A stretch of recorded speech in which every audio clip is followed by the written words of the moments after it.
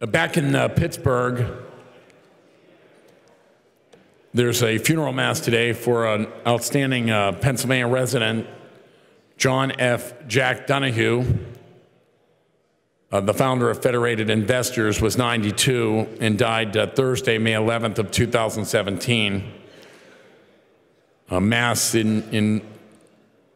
of Christian burials being held today at the cathedral in Oakland, part of Pittsburgh. He had 13 children, 84 grandchildren, 109 great-grandchildren. A West Point grad. He was a pilot in the Army Air Corps and learned to fly the multi-engine B-29 bomber. Flew airlifts into Berlin after World War II and progressed to become the #1 pilot in the Strategic Air Command. Leaving the Army in 1950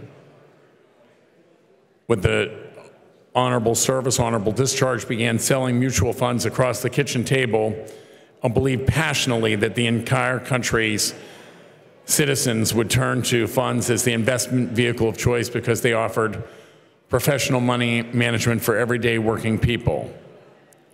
He stayed in Pittsburgh despite having other offers, and in 1955, he and fellow Central Catholic grads Richard Fisher and Thomas Donahue started Federated to create an investment management firm in Pittsburgh to support not only their growing families, but many others. Today, they manage more than $360 billion in equity, fixed income, and cash products for investors all across the world.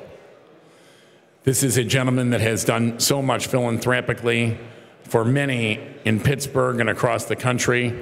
Just an example of that is at Duquesne University, very privately, he was supporting tuitions for well over 50 students at that university. Obviously, contributions to many Catholic hospitals and schools and charities throughout the Pittsburgh region and in the country. I know that the funeral mass is occurring today, and many would have liked to have attended.